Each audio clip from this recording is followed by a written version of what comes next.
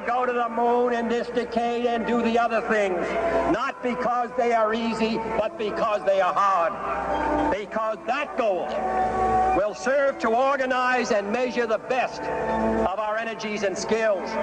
Because that challenge is one that we're willing to accept, one we are unwilling to postpone, and one we intend to win.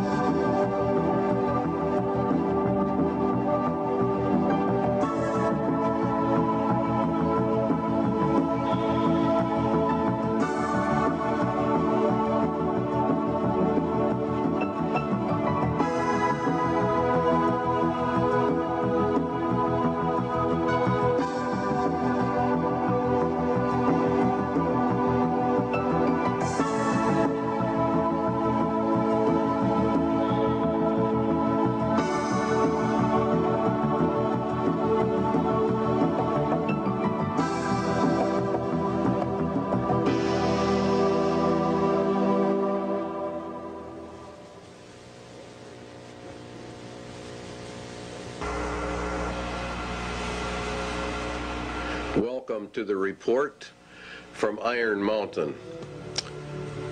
This report is something you would never believe unless you read it. But you also have to understand the mindset of the government that requested it. And that is one of the most important features of this video. The objective was to determine accurately and realistically the nature of the problems that would confront the United States if and when a condition of permanent peace should arrive. This is one of the key elements of the report, because we are to go under the Antichrist system, an era of supposed peace. And this is what this whole program was about. If and when a condition of permanent peace should arise, that means that peace in reality equals world socialism, as we will find out as we journey through this report. And they were to draft a program for dealing with this contingency. In other words, this is a planned situation.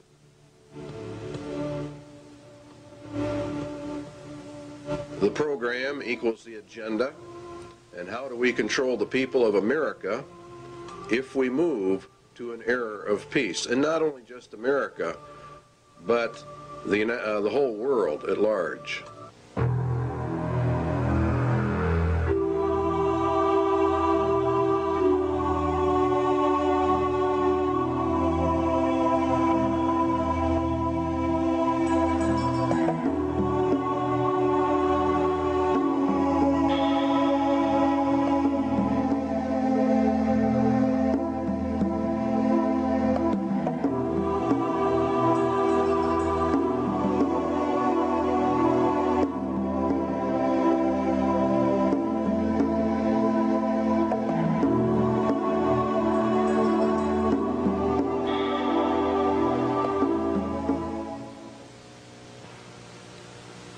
In 1961, Public Law 87-297 was passed, paving the way for the United States to be merged with the United Nations.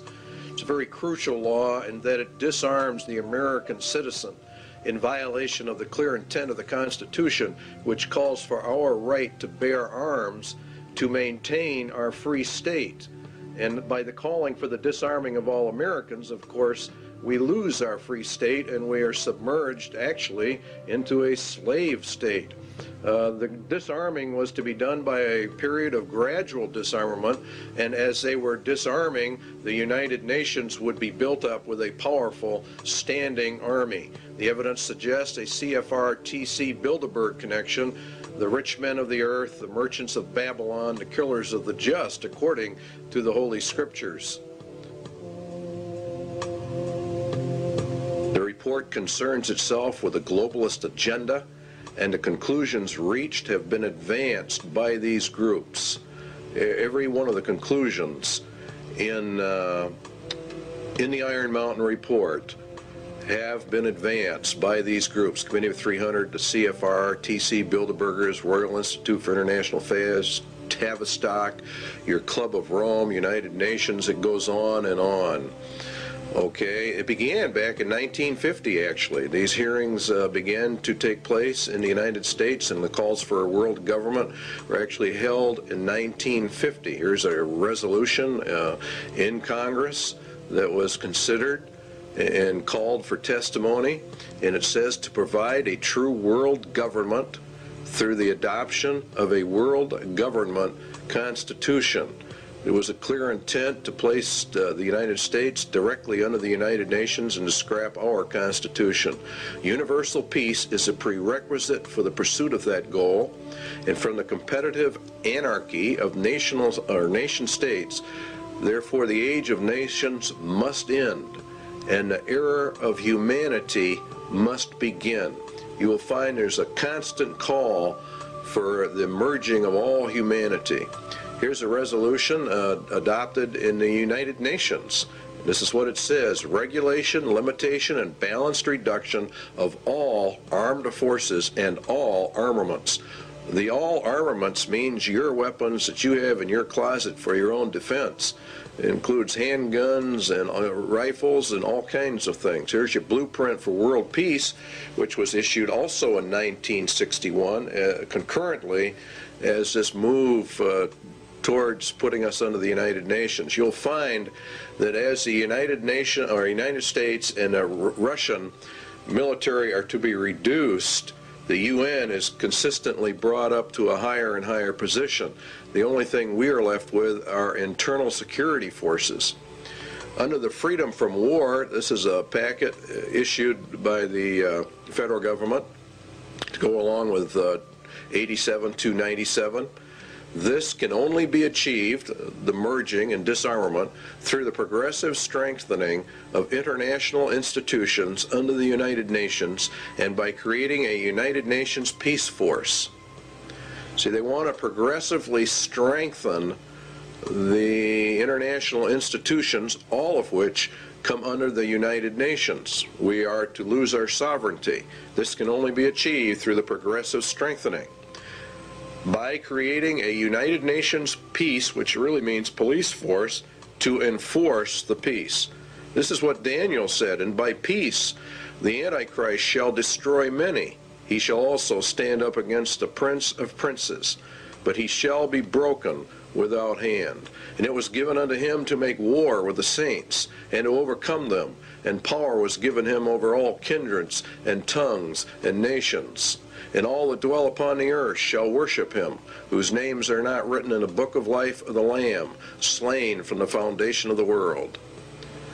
All right, back to the government report. The disbanding of all national armed forces and a prohibition of their reestablishment in any form whatsoever other than those required to preserve internal order and for contributions to a United Nations peace force. They are to bring the UN up to a point where no state would have the military power to challenge the progressively strengthened U.S. peace force, and all international disputes would be settled according to the agreed principles of international conduct. That's exactly what the Bible says. It was given unto him to make war with the saints and to overcome them, and power was given him over all kindreds, tongues, and nations. No one can make war with this final world entity. If you will study your scriptures out, you will find that the United Nations fulfills every parameter listed for the Antichrist system. And Public Law 87-297 has been updated. There are numerous updates. You will, if you go search them out, Public Law 101-216, for example, has been updated. Here's another one. I have today signed H.R. 1495, the Arms Control and Disarmament Amendment Acts of 1989. It authorizes the fiscal appropriations to get this thing underway. Now, the problem with it is the Bill of Rights in Amendment 2, the right to bear arms, a well-regulated militia being necessary for the security of a free state, the right of the people to keep and bear arms shall not be infringed. In other words, in reality, you cannot infringe that right in any way, method, or manner. The only way a people can remain free is to hold in their power the weapons necessary to secure their free state. This amendment deals with the international security of the United States from its own government. In other words, this amendment was to secure the people's freedom from their own government, from an internal government takeover. This right is not there so that you can go hunting or for the other excuses made. It is there to prevent the government of the United States from becoming a dictatorship by treason. In other words, by betrayal of the Constitution of the United States. Now, in order to merge the United States into the United Nations requires a total betrayal of the Constitution, which guarantees you a free state through the right to bear arms. You see the connection? The United Nations is the communist, illuminist, Masonic world dictatorship. And there are no freedoms, hence they have to get the guns to eliminate the free state nation guarantee in our Constitution. The Iron Mountain Report, then, is a report in reality on how to circumvent the Constitution of the United States. And in reality, it's a document of treason, of how the rich men of the earth are actually going to divert the attentions of the people away so that they can get this done. The guidelines given by the government for the Iron Mountain Report: 1, military-style objectivity; 2, avoidance of any value assumptions; and 3, the inclusion of all relevant data. And this is a very important part of this report, is the avoidance of all value assumptions. This is what makes it so absolutely cold and inhuman. It is to be amoral. It is, as a computer is amoral. It deals in factual data. There is not any mercy. There's not any compassion. It doesn't deal in right or wrong, or what is good or evil.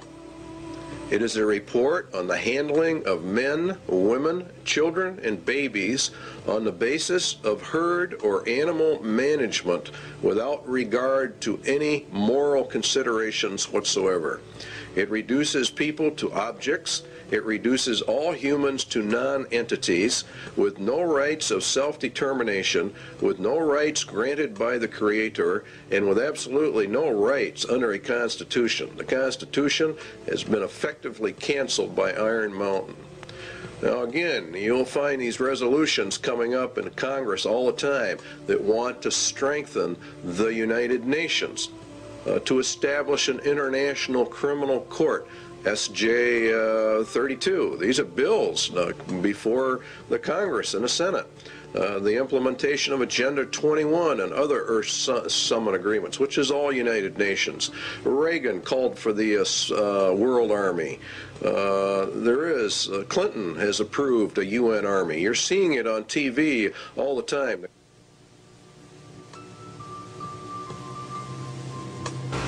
War is required, the glue of the nations, according to the Iron Mountain Report. Is war the scourge of the nations? It is said that war is merely an extension of diplomacy by other means. It is also said that war is necessary waste. But what is war? And why do peoples of the earth continuously fight and die? Why do millions of human families have a member or members that they have lost to this thing called war? What is the reality behind war? Does man have to fight wars, or can he develop a system of peace? And would the development of peace be worse than war itself? The Bible gives us some answers. The rest can be supplied by simple logic and deduction. James tells us that from whence come wars and fightings among you?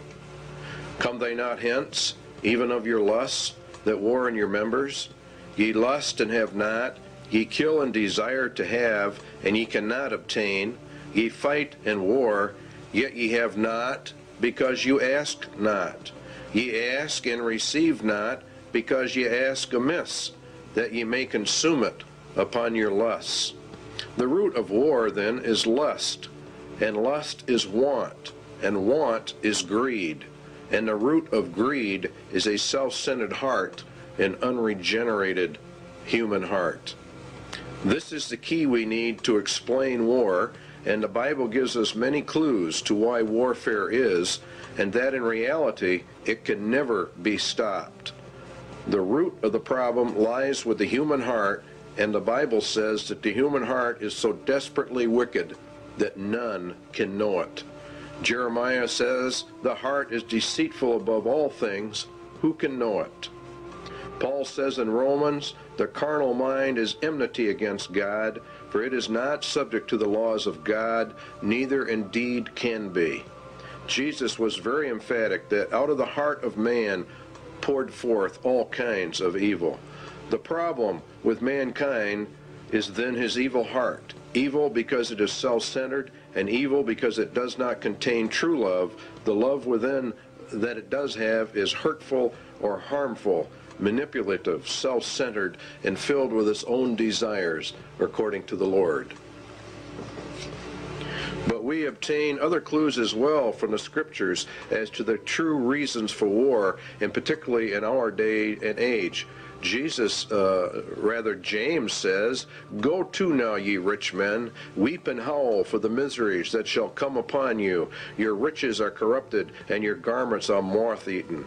Your gold and your silver is cankered. The rust of them shall be a witness against you, and shall eat your flesh as it were fire.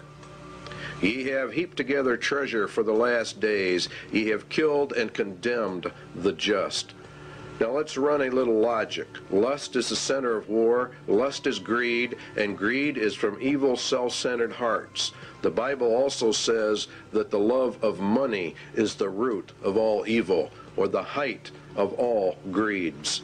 Lust then is greed, and the ultimate greed is an insane love of money, which brings with it power, which brings with it control over mankind. Thus the rich men of the earth are indeed in total control over money, and they have developed a system of economic controls well laid out in the scriptures.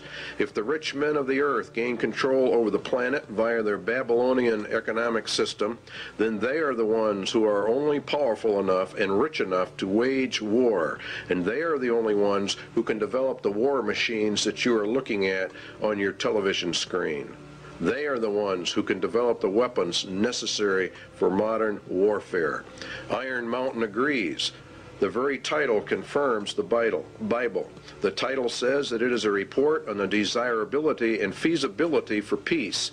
It was ordered by the rich men of the earth. Therefore, they themselves must be the ones waging the wars, and now they have elected not to wage wars, but have elected to do something else, because warfare is drawing to a close. It will have soon served its purpose. In other words, it is a deliberate effort to bring in another system, for the first system of war has almost accomplished the goals originally intended. Albert Pike was purported to have written a letter in which he outlines 3 world wars. Each had a specific purpose, and each had a goal. The last war, World War III, was to be fought to bring in an era of peace under Lucifer. It was to be fought predominantly between the United States and the Soviet Union, and it would come in an era of seeming peace when it seemed like everything was fine, everything was great. The Bible says that the Antichrist is a man of peace. He rides a white horse and has no war machine. There are no arrows in his bow. He is to usher in a period of peace after great wars. Iron Mountain is about this era of peace. Iron Mountain is a report to aid Antichrist in his rise to power. It is in reality a report from hell.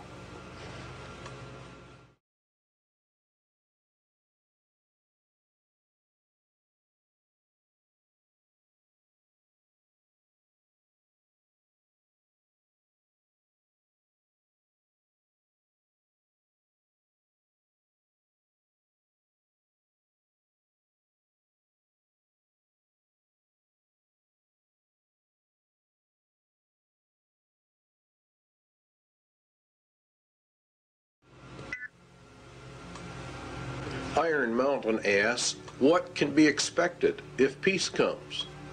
What should we be prepared to do about it? What, for instance, are the real functions of war in modern societies? These are very important questions. The Soviet Union says a peaceful exploration of outer space is the constructive alternative to the plans aimed at spreading the arms race. In other words, we are always going to find that the opposite of war is peace, which of course it is in reality. But what Iron Mountain is getting at is, what are the real functions of warfare, the invisible functions of warfare? What role do they play in the overall structure of human society? For example, the Soviet Union has been on a war footing for years and years. We have, to a lesser extent, in America, been on a war footing. It's been predominantly a Cold War for many, many years, but nonetheless, it has been And as far as the economics of it are concerned, it has been a war era. It's been an age of war. And what this report is asking about is, what about peace? It is surely no exaggeration to say that conditions of world peace would lead to changes in the social structure of the nations. These changes would be of unparalleled and revolutionary magnitude. As we would transition then from an era of war into peace, what would be the problems? It is an incorrect assumption that war as an institution is subordinate to the social system it is believed to serve.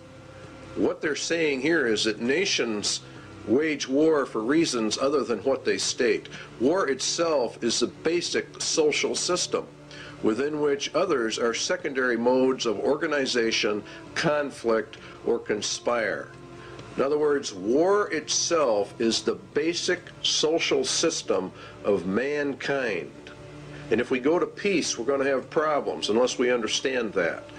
It is the system which has governed most human societies on record today.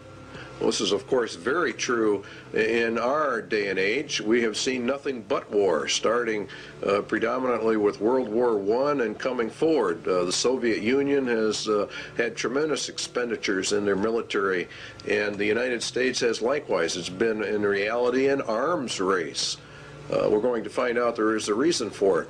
The capacity of a nation to make war is the greatest social power it can exercise.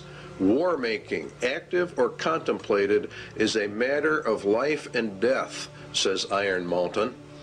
The misconceptions of war: 1, to defend a military, or defend a nation rather, from military attack by another, or to deter such attack. To defend the national interest, economic, political, or ideological. To maintain or increase a nation's military power for its own sake. Now you see, these are the visible or more obvious reasons why a person would say, well, that's why we have war. But what they're saying is there are more, less obvious, very invisible reasons for why nations have war. And this is the heart of the entire Iron Mountain report. Its conclusion was that war is absolutely necessary. It's an absolute requirement for human societies and nations to come together. It is in reality, they claim, the glue of the nations. The Soviet military machine, or its war-making capacity, is the actual glue that has held the Soviet Union and the Communist Empire together. If they were to move into an era of peace, what would happen?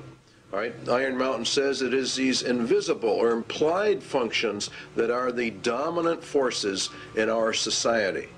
So what we have to find out then is, what are the true functions of war in a society?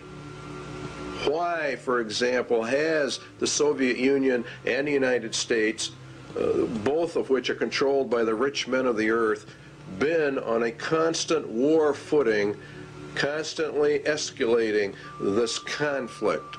Why are they doing it, and what are the reasons behind it? Economic reasons are: it is a necessary waste that operates outside the normal economic supply and demand system. Warfare creates an artificial demand. In other words, the war system itself, having huge militaries with all of their armaments, with all of the research and developments, creates a demand. This waste of money outside the system, according to Iron Mountain, acts as a counterbalance to the economic growth of the nation.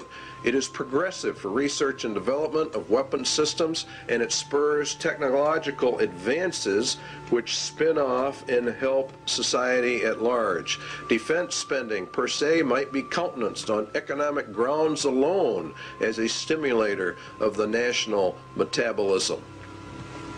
In other words, war itself for economic purposes, is a tremendous growth factor. For the political reasons, it's different. A nation is a group of people organized together with a common goal and a national identity. The nation has an outlook or an attitude of how it will deal with other nations, and that's what we call foreign policy. A nation's foreign policy, says Iron Mountain, can have no substitute if it lacks, or no substance rather, if it lacks the means of enforcing its attitude. In other words, if the nation is not strong enough, it doesn't matter what their attitude towards somebody else is. War is itself the defining element of any nation's existence vis-a-vis any other nation. War, then, equals nations because it is the glue of nations and what causes them to come together, and peace would mean the dissolving of the nations. The elimination of war implies the elimination of national sovereignty and the traditional nation state. Please understand the importance of that remark in Iron Mountain. It is the elimination of war that brings us to world government. The war system not only has been essential to the existence of nations as independent political entities, but has been equally indispensable to their stable internal development. Without it, the war system, no government has ever been able to obtain its legitimacy, or in other words, we could say its right to rule its society. War is the basis of that claim to rule, and it is therefore the glue that holds a nation together, according to Iron Mountain. The possibility of war provides a sense of external necessity without which no government can remain in power. The organization of a society for the possibility of war is its principal political stabilizer.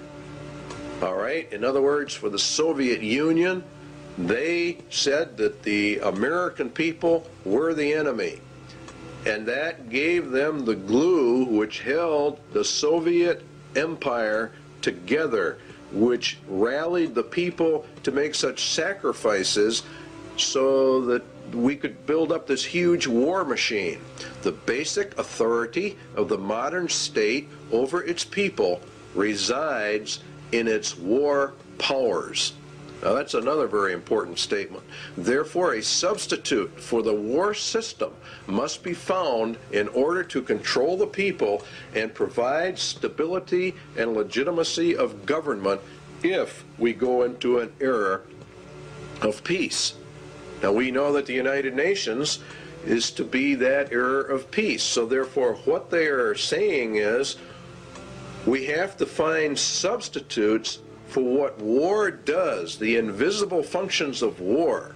We have to find a substitute for that if we are going to go to peace. Obviously, if the war machine is discarded, new political machinery would be needed at once.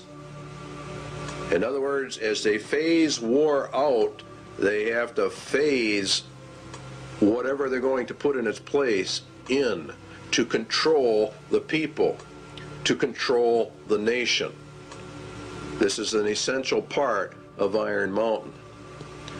Until the substitute for war, is developed, the continuance of the war system must be assured to maintain the stability of its internal organization of power. In other words, we have to keep the war system going in order to remain in control. Keep war until all substitutes are in place and running so we don't lose our rulership. In other words, those that are in power are going to remain in power. They've got to figure out a way to do that. So they're going to de-escalate the war system as they bring in a peace system. And the peace system is going to radically alter our societies. What substitutes for war are there? Well, it has to be a universal threat of equal magnitude as that of World War. The immediate loss of life and the immediate thought that blood is going to be shed. It has to be credible, and it must be accepted by the vast majority of the population of any given nation, or in reality, the whole world, if they're going to bring in global peace. Credibility, in fact, says Iron Mountain, lies at the heart of the problem of developing a political substitute for war. We must emphasize that one must be found of credible quality and magnitude if a transition to peace is to ever come about without social disintegration. In other words, really what they're saying is a nation would self-destruct without an external threat of some type. It is more probable in our judgment that such a threat will have to be invented rather than developed from some unknown conditions. That means exactly what it says. They're going to invent a system to accomplish this.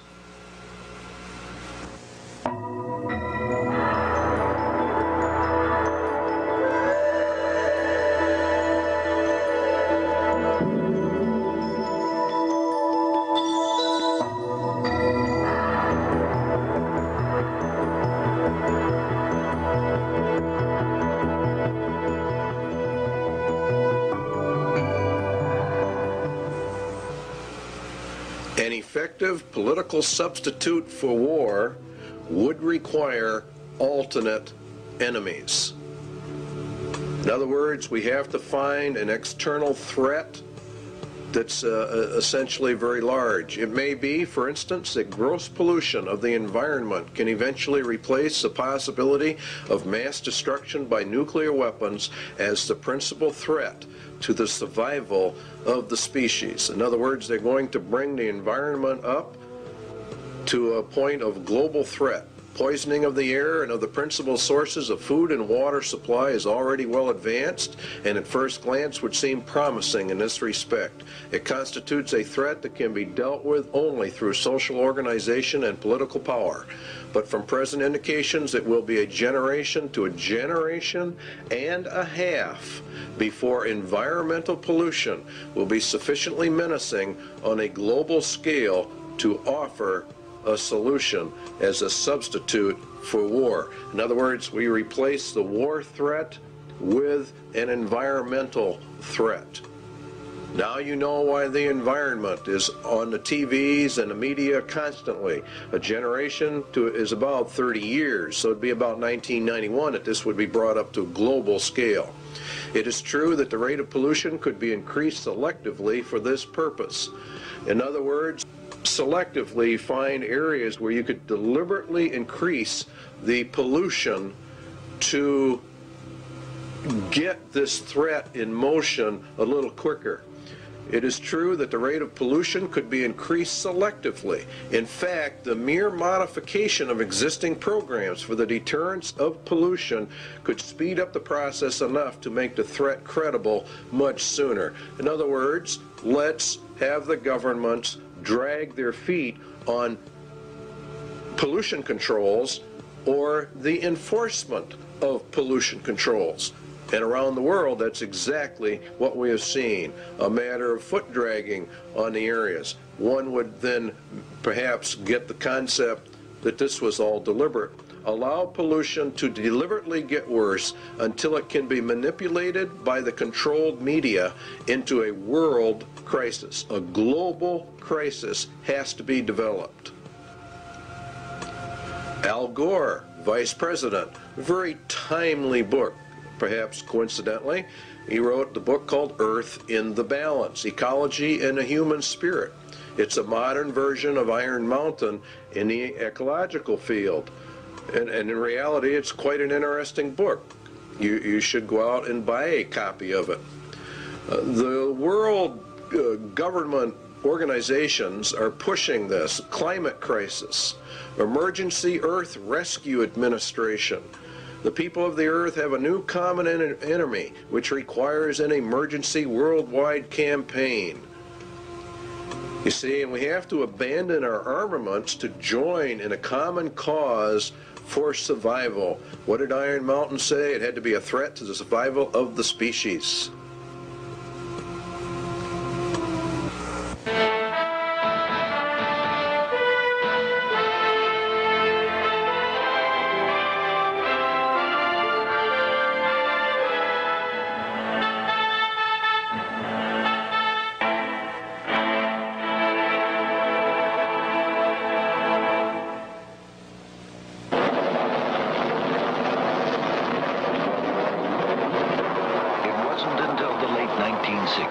When Apollo missions were bound for the moon, that we were first able to see complete pictures of the Earth. Environmentalists began to look at our planet as a single fragile ecosystem. Now we are intensely studying the thin halo of atmosphere that surrounds and protects Earth. It recycles the air we breathe, regulates climate, and acts as a protective barrier, filtering out much of the sun's harmful radiation. Last year, an international group of scientists proved that ozone, the key element in this filtering process, is being lost at an alarming rate over the South Pole. In fact, a sizable hole develops over this area each winter. Without ozone, the sun's harmful radiation will destroy life on Earth. A group of man-made compounds called chlorofluorocarbons, or CFCs, used as refrigerants, cleaning solvents, and in some plastic foams, are to blame for this environmental problem. They eventually make their way into the atmosphere and destroy ozone. According to Dr. Brian Toon of NASA's Ames Research Center, it is a global scale environmental problem. This really marks the first time in the history of environmental science where human beings on one side of the planet have done something to the planet that has significantly affected it globally and on the far side of the planet from where the original pollution took place. Using the beautiful seaport town of Stavanger, Norway as a base of operations, an international team of scientists assembled this year in an emergency effort to make a detailed study of the North Pole. Most of the work was performed aboard two NASA aircraft. This is the ER-2. For the mission, special wing pods are attached containing atmospheric chemistry analysis equipment and a host of other instruments. Typically, flights are made about 12 miles up, along the fringes of space, right into the layers of atmosphere directly affected by ozone loss. The ER-2's research partner is a modified DC-8. It flies at lower altitudes, but has increased fuel reserves, which allow it to cover more territory, even flights directly over the North Pole. Inside, the DC-8 is actually a complete scientific observatory, loaded with sensing instruments. Scientists perform their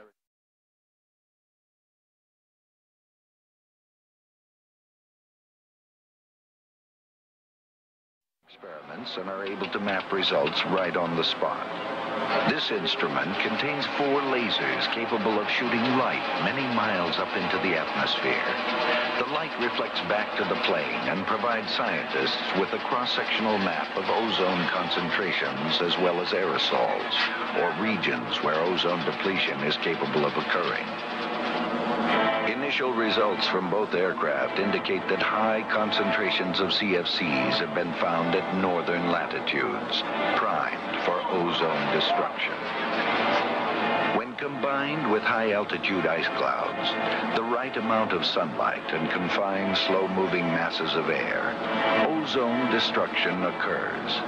As a result of this airborne mission, scientists were able to confirm the process and predict areas of depletion. International policymakers have met in hopes of limiting the amount of CFC production and recently agreed to phase out its use by the year 2000. Many scientists worry that this may not be soon enough. Again, Dr. Toon. With the ozone problem, for example, when you release fluorocarbons to the environment, it's decades to centuries before those are removed. Researching safe economic replacements for CFCs is a vital part of solving this serious environmental issue. Thanks to the intensive work done in the last few years, we know why ozone depletion exists. It is now up to the world community to take responsibility for the future of our global environment.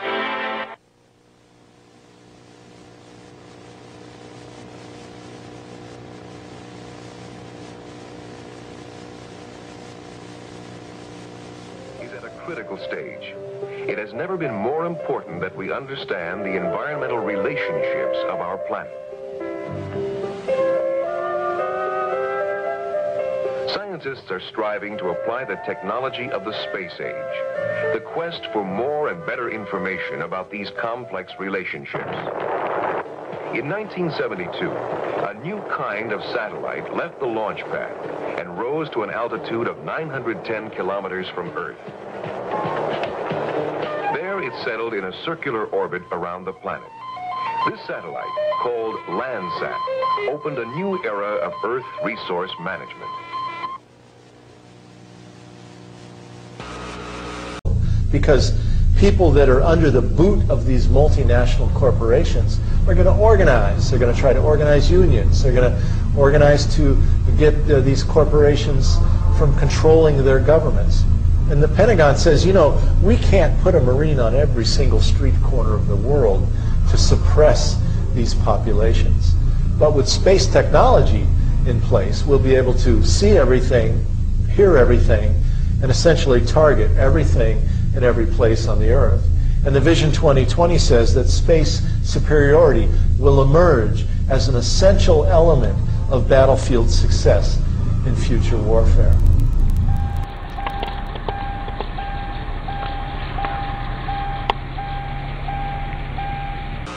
One substitute for war has then been found. The Iron Mountain agenda is being carried out. The objectives of the EcoScan? Well, the UN will end up with control over all the land, and ownership of the land will be held by the rich men. There is arising a crisis of worldwide proportions involving developed and developing countries alike, the crisis of the human environment. The process of compromise of national interests will, of course, have to take place.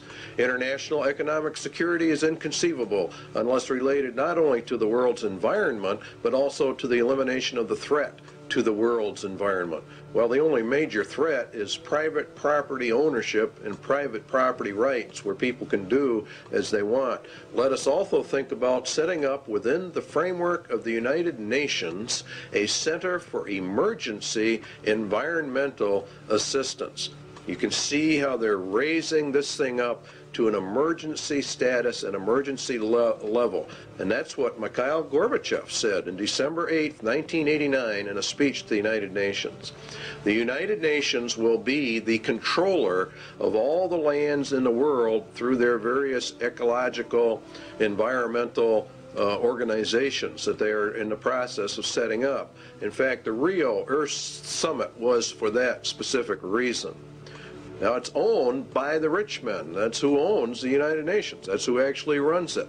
Eco foundations of the World Wildlife Fund, Heritage Trust, Nature Conservancy, etc. There's a lot of them, and you have many UN organizations. And the rich men of the earth sit on the boards of directors on all of these groups.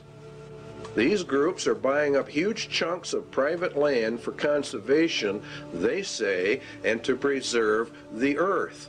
And of course, all of it is to be owned by the rich men. And what they cannot purchase by normal means will be taken under zoning controls, DNR regulations, or other land grab means via governmental authority and regulation. All land will be under strict eco-controls because, after all, we are now involved in the middle of an eco-emergency, and it's nothing but a scam. It's really a debt for land swamp is another part of it. The international bankers loan and control the monies to all the countries, and through interest have driven them into huge debt status. The debt of the United States is in the trillions. The bankers then come forward with a new plan. They will take the nation's land and then they will cancel the debt of that nation. It is called a debt for land swap. This land will be held by a World Conservation Bank, owned, of course, by the rich men of the earth. They will then own all the land, all the resources, all the food. They become the absolute masters, and all the people become the slaves. It's a perfect scam. It's a perfect system. Because the eco-threat is now global, then obviously it can only be controlled by a global authority. And guess who that is? Why, of course, it's the United Nations. Now, the eco-scam is being pushed by every organization that's involved in the environment. Even Time magazine ran an article on the endangered earth. It's being put in all your children's school books, all of their study books.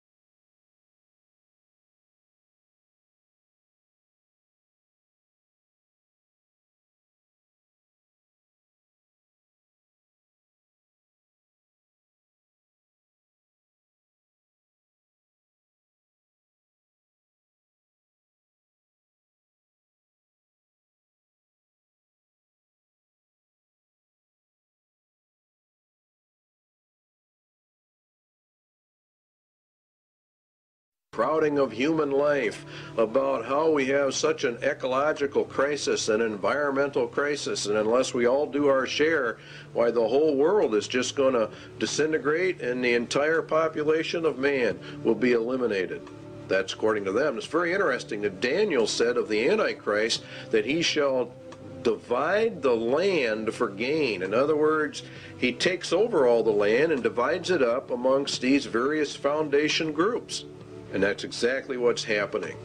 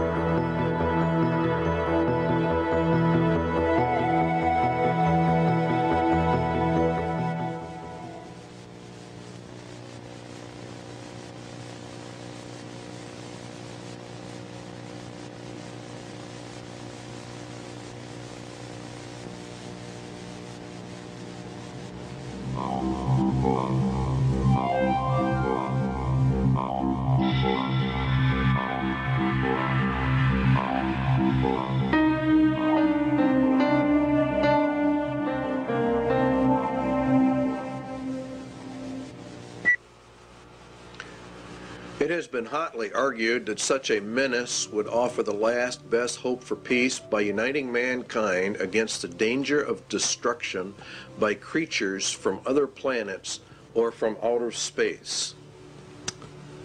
Experiments have been proposed to test the credibility of an out-of-the-world invasion threat. It is possible that a few of the more difficult to explain flying saucer incidents are of this nature. The thrust of the second threat is to unite mankind against a common enemy. The escalation of the UFO mystery requires careful media control. The threat must also dovetail into the agenda for a one-world government. Everything that Iron Mountain proposes in all of their substitutes will lead into a one-world government.